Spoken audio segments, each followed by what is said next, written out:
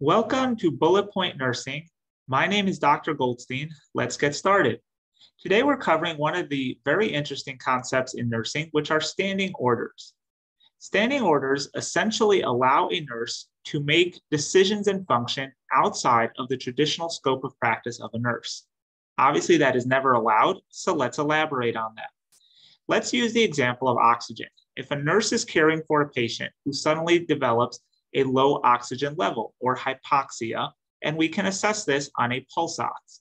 If a patient's oxygen level drops, the patient requires oxygen. However, in the United States, oxygen is available by prescription only and must be ordered by a doctor or nurse practitioner.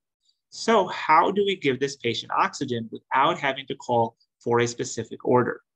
In this case, we have something that's called standing orders that may kick in. A standing order can be understood as a blanket prescription that is written by a medical committee or the medical director of a facility or a unit, and it applies to everyone in that facility, unit, building, etc. So for example, it may say that we, the medical directors, hereby authorize any trained healthcare provider to administer oxygen to any patient in this building that is hypoxic. And it may go on to be more specific. It may say, that they are hypoxic at or below 93%. Or it may say oxygen can be administered via nasal cannula 2 to 6 liters or non-rebreather 10 to 15 liters per minute. So depending on what standing order you're looking at is how specific it's going to be. But otherwise, in the absence of a standing order, a nurse would not be able to administer oxygen to a patient on their own authority.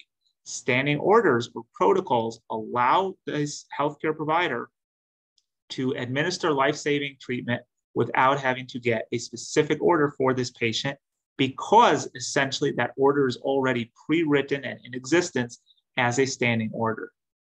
So a few things to know about standing orders. First of all, they may be applicable to the entire building and everyone in it, or they may be specific to a unit or even a specific patient. So for example, patients that have units that take care of patients that are post-operative may have a specific set of standing orders that apply to any patient that is post-op in that unit. And it may be something like what you can do for nausea or what you can do for pain or fever or things like that. So let's look at another example of a standing order. Let's look at acetaminophen or Tylenol. So here's an order: acetaminophen 650 milligrams PO may be administered PRN for pain that is rated on a scale of 0 to 10, pain rated a 1 to 10, up to and including pain rated a 4 out of 10. So this is a very common and very specific order that a nurse can use. So let's say we're on a med-surg floor and a patient begins complaining of some pain. So depending what it is, you may be able to just go ahead and give the patient some Tylenol. Keep in mind, patients are used to this outside the hospital. They don't need a doctor's order. And in this event, with this standing order, you wouldn't need a specific doctor's order either, because you have this standing order. Please note, this standing order is specific.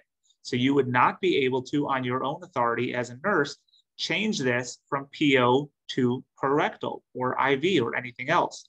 You would also not be able to give this Tylenol for a fever. If the patient develops a fever and you look at their orders and you see, well, there's acetaminophen for pain, that is for pain. You cannot administer it for a fever. You would need to call the provider unless there was an additional order as well. Also, in this case, this order has a specific parameter for the pain. The pain is a 1 out of 10 up to a 4 out of 10. If they're complaining of pain, 8 out of 10, you cannot administer this Tylenol under this order, because this order has specific parameters that are not effective as of right now.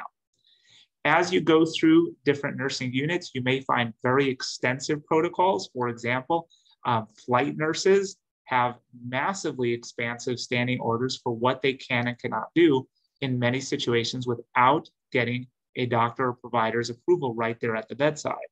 Something like a med-surg unit would have significantly less standing orders and less blanket authority on what they can do in a specific situation without having to have a provider at the bedside. Thank you for watching. Have a great day.